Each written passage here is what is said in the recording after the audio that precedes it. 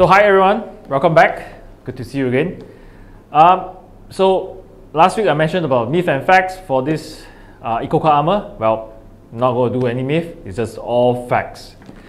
Ecocoat armor is the new generation of surface protective coatings. Just like Aegis, armor is reinforced with graphene nanotube, making it stronger, more flexible and tougher against chemicals and corrosion, performing well under harsh environment.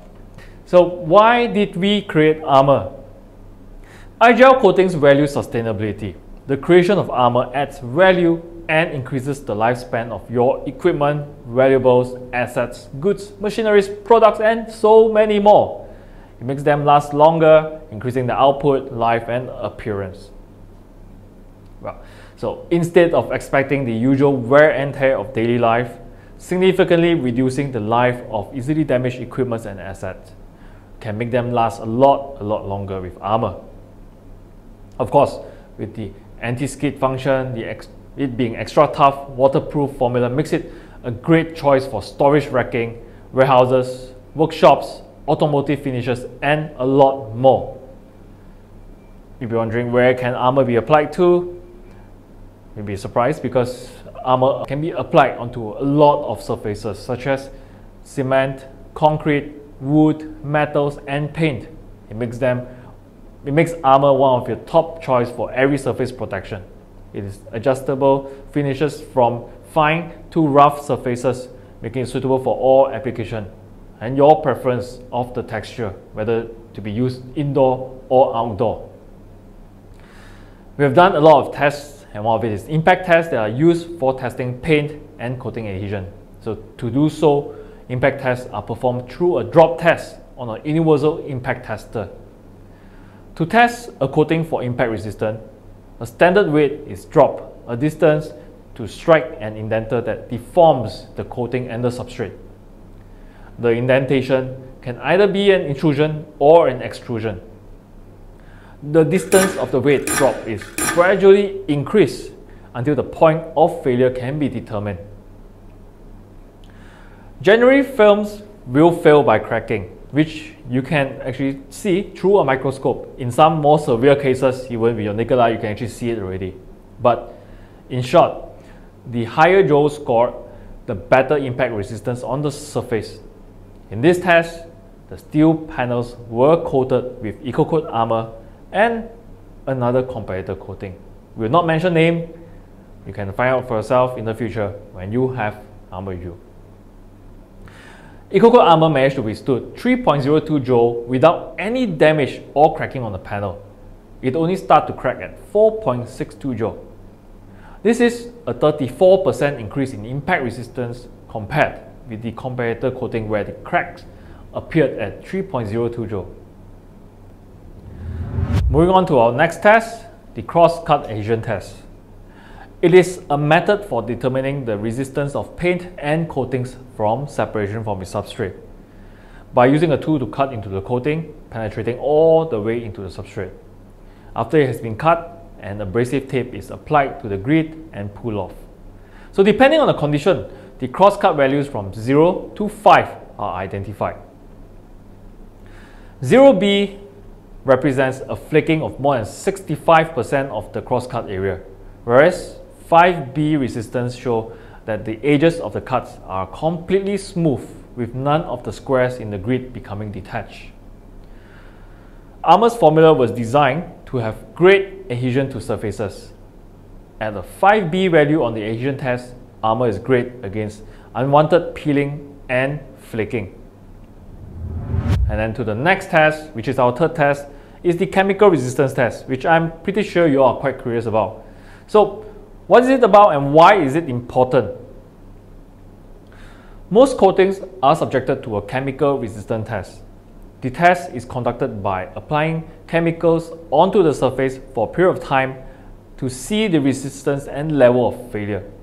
Of course, the common chemicals used include butyl acetate, acetone cleaners, acids, alkalis, motor oil, and diesel. We have also tested our own range of products to see how well it will react against cleaning, maintenance, and more.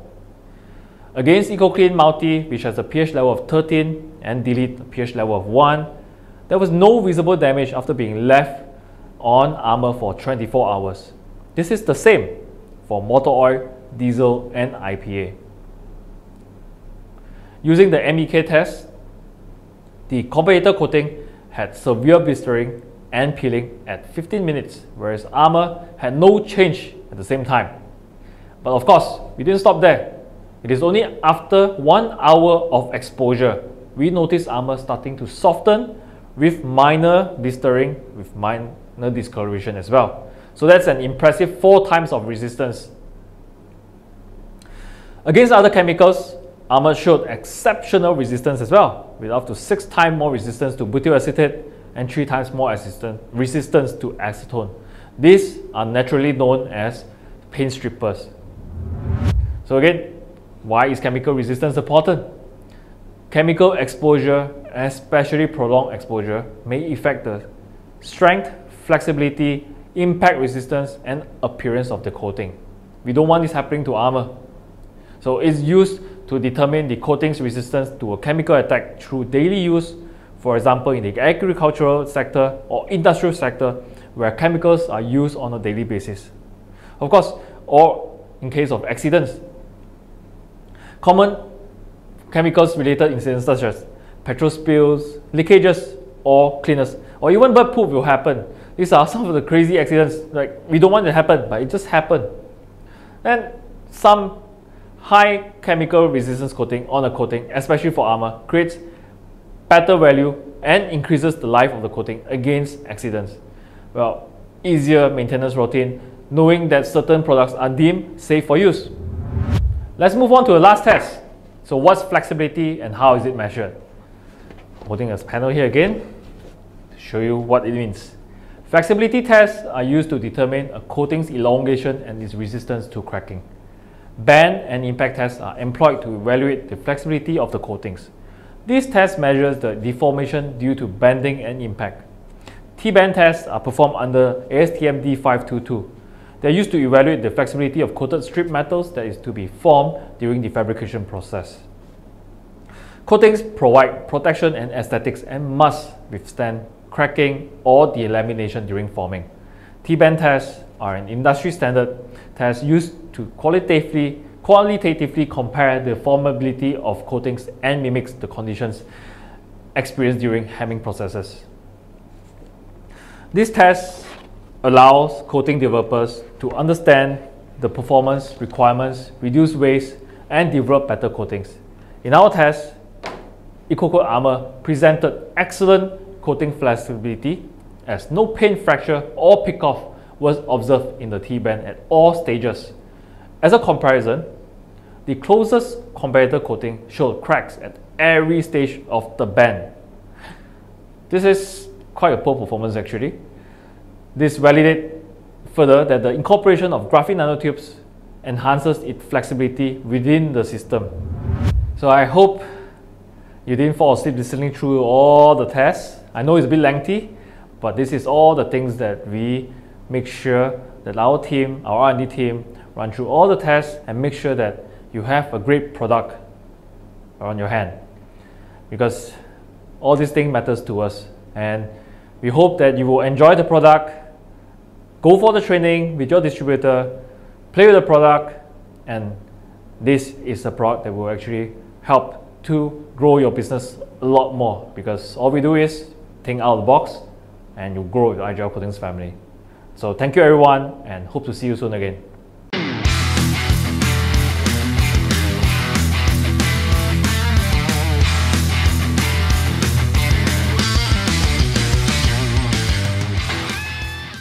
Thanks for watching, and if you have any questions, comment below, and don't forget to like, subscribe, and hit that little notification bell, and we'll see you in the next video.